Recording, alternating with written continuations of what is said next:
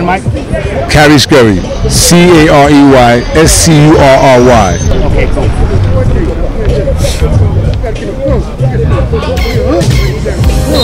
Can you tell us who you are?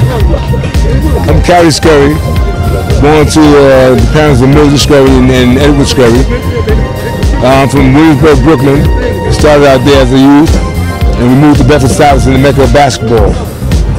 And where did you go to school at? I went to Alexander Hamilton. Did you have any favorite teachers there? Anybody who inspired you? Just Coach Haskins and the whole team of Aham, Rebels, Jerry Ice Reynolds, Peter Washington, Andre Irvin, and myself.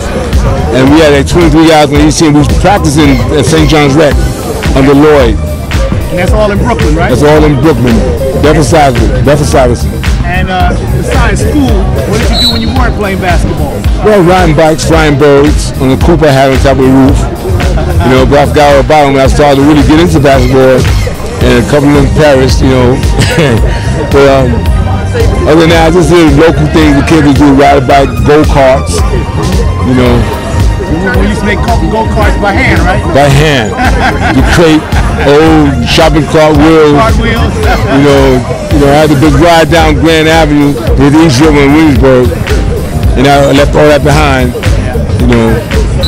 One thing about back in the day, anything you missed that, any TV program you used to watch on TV when you had to relax? Yeah, it was a good time. Yeah. And that's my mama.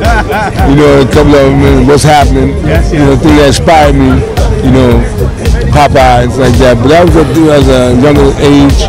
You know, so my brother bust the door down and told me to watch basketball. We had a family.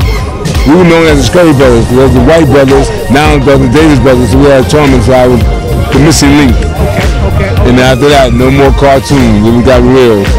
Any words of advice your brother ever gave you? Yeah, just stay away from those. It was a drug epidemic in our community. Okay. And I remember it resonated from an older player like George Gervin, who came to talk to me my rookie year in the NBA, and I wasn't paying attention to him. You know, and then I'm not gonna be like that guy. And lo and behold, I'm over here talking to the youth about my life with drugs and outside of basketball. The challenges I had on the court against Michael Jordan, Dr. J, Magic Johnson, Larry Bird was nothing compared to the challenges I had off the court. Which these kids are gonna face, you know, in time of adversity. And I was sharing my story there about that. And you have a book coming out. A book coming out, yes. The book is titled A Hoops Journey. It depicted my life of fame and ultimately journey to prison. And it talks about, you know, my life off the court. So I want to be remembered for the youth today like the ambassadors of the game of life. And who are you dedicating the book to? Anyone? My mother, Mildred. So I came from a single parent household, and she just, you know, kept me grounded spiritually. I came from a Christian home. And to this day, she's not here with us anymore. May she rest in peace. And I'm just going to continue that legacy, you know, giving back to our inner city youth today, who's on the verge of totally ruining their lives.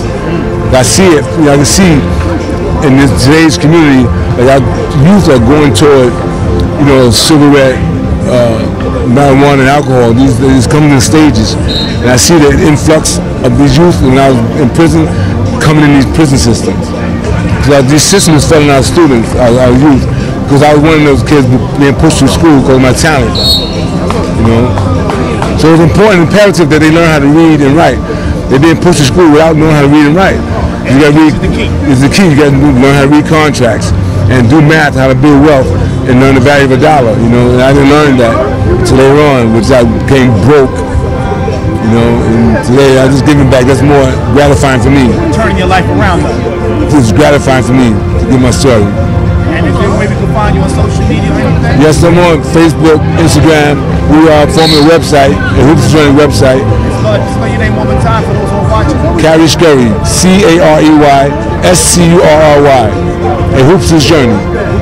So come along on the Hoops Journey. The worst thing that can happen to you is seeing yourself in the rare, unbiased look of an individual.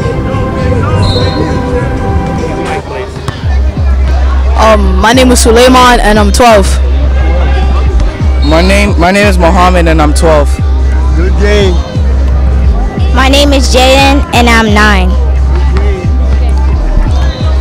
My name is Christopher, and I'm 12 years old.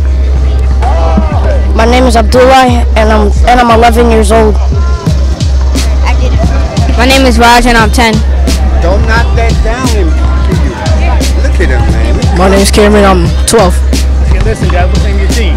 Iced tea. Okay, put your hands in there. Put your hands in. On three, you're going to say iced tea.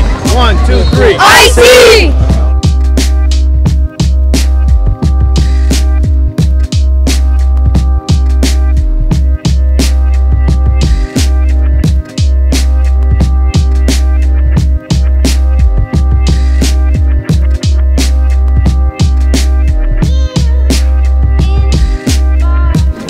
Happy holidays from DJ Mario TV.